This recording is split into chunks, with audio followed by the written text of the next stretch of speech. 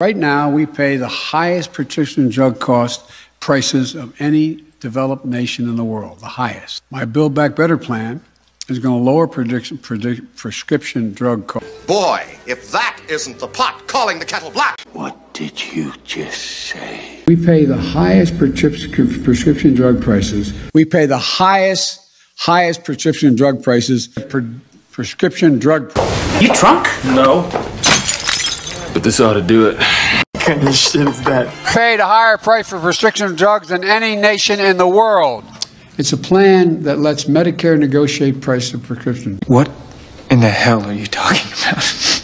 Wait, what? On top of that, if you have a Medicare's prescription drug coverage Part D, Medicare's prescription drug coverage Part D.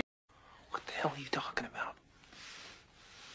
You pay for your prescriptions more than you pay for your prescriptions.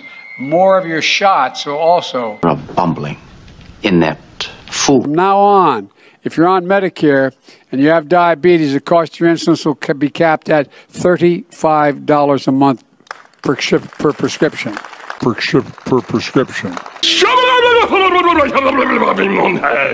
Well, no fucking shit.